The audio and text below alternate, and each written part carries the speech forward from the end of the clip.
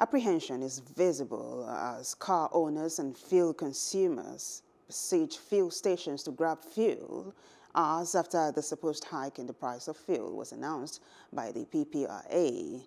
Plus TV Africa's correspondent Mary Chinda dashed off to some fuel stations within Lagos to capture the situation and now reports. It is not the usual Lagos traffic jam at the Olumide Crescent on Lagos Island. It is the queue leading to a fuel station. It is an early Friday morning of long queues, uncertainties and panic buyings. The answer isn't far-fetched. It is the announcement of an increase in fuel price from 162 naira to 212 naira by the PPPRA that has sparked off all of this. Car owners rush off for last-minute tank fillings just before the increase is supposedly effected.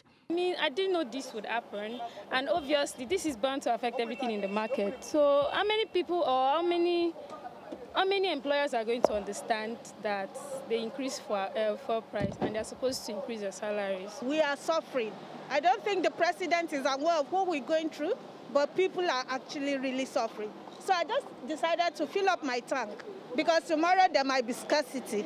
So just to have something to go about with. Midday here, and at this independent marketer, it is actually a lot of panic buying, scores and scores of cars ensuring that they get fuel. The Nigerian National Petroleum Company, NNPC, has since debunked the news, and the PPPRA has made a U-turn, saying fuel price still remains the same.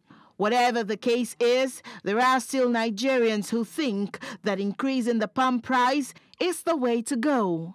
We are not going to stop at 112. We have to be factual because the price of the fuel is being determined by the sale of the barrel of oil. It's now $70+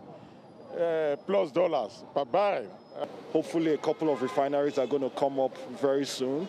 So that means we can, refine our crude oil here and ensure that these products can be produced locally. So, I see it as a bit of a short-term concern, but I know the government is making its efforts to curb these issues. But other fuel consumers wouldn't hear of it. If they increase this thing if truly what we are ahead at this 212 is an increment, I don't know where the masses will put their eyes on this our country.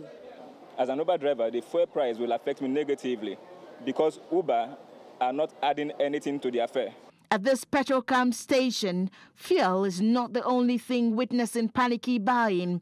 Diesel buyers too are on the queue. At the same time, they stopped to selling anymore. Despite that, they don't increase. So I don't know where we are going in this country. I was surprised. So this country has tired everybody. Things here at this fuel station, one of the fuel stations along the Lekki-Epe Expressway, are at a standstill. The fuel vendors have stopped selling fuel. Now, you begin to ask yourself, why would they stop selling fuel? Why have they halted the sale of fuel? And cars are packed in their numbers. Tens and almost hundreds of cars are actually still packed on the queue, waiting to buy fuel. Now, as at the time of filing in this report, the NNPC and the PPPRA has said that they are rescinding the decision to increase the fuel price. But that's a reality that Nigerians in this fuel station are finding really hard to deal with. From a fuel station right here in the Lekki area of Lagos, Mary Chinda reporting for Plus TV Africa. Hello, hope you enjoyed the news. Please do subscribe to our YouTube channel and don't forget to hit the notification button so you get notified about fresh news updates.